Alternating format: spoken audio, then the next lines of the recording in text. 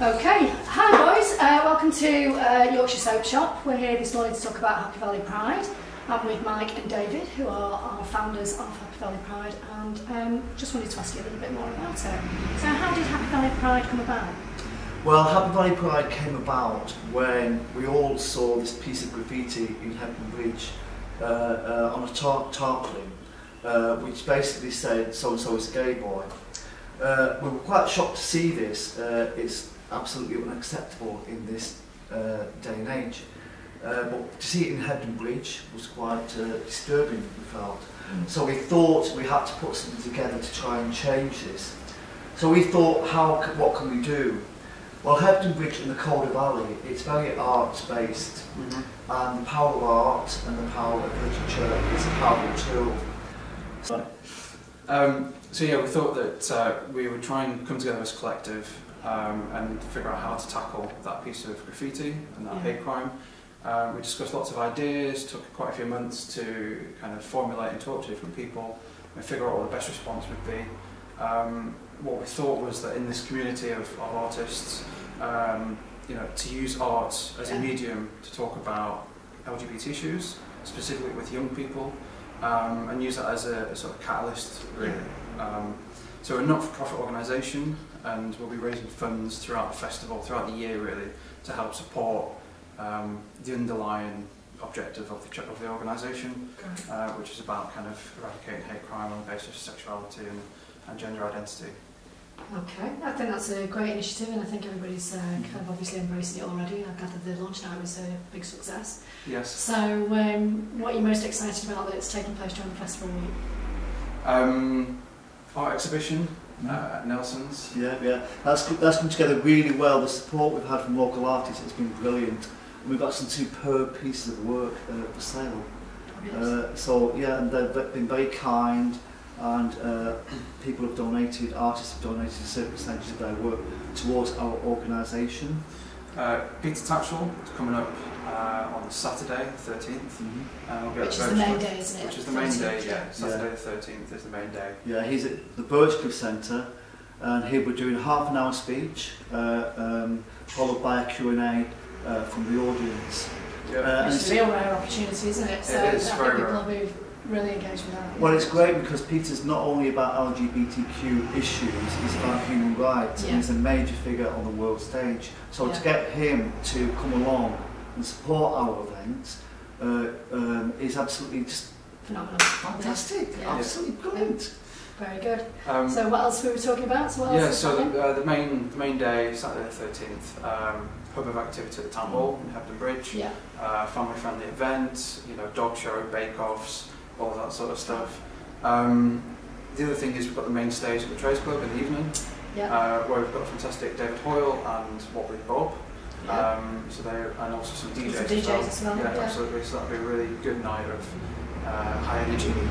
And letting steam off, lots of dancing. Fab. And if I wanted to know more, I'm sure there's other people I've managed to find out through the volunteering opportunities. How can other people get involved with it at this point? HappyValleyPride.com, Facebook and Twitter as well, and just looking for volunteers, looking for people all year round, not just throughout the festival to get involved. And HappyValleyPride.com's got the programme on there, and also a couple of tickets for the ticketed events. Yeah, fabulous. I know you've also got your monthly social, and we're having a one-off social as well, aren't we? That's right. So first Wednesday of every month, monthly social. Quite camp, quite interesting. It's been great so far. We've had it's a really lovely social group, and it's open to everybody. And we've had such fun doing it. And that's a monthly event, usually the first Wednesday of every month. In this case, it's on the 10th of August. And we have bingo, and it's very high class. We have bingo, and we have a raffle, pub quiz, and we have a very special host, i.e. So yeah, and then there's also kind of poetry nights and things that we organise as well. But because we have Happy Valley Pride Poetry Society, which has been ongoing for a few months, and again that's growing, and people can turn up, read their own poetry, sing a song. Not only content being about LGBTQ things, but whatever they want, and it's a lovely group which involves everybody, which is the special thing about Hebden Bridge. Yeah. It's a community thing, and it's lovely, and it's growing. I think we're rounding it off on the Sunday with a pink picnic. Yeah, pink picnic, potluck cafe, and that'd be lovely. That'll be Aims to the festival.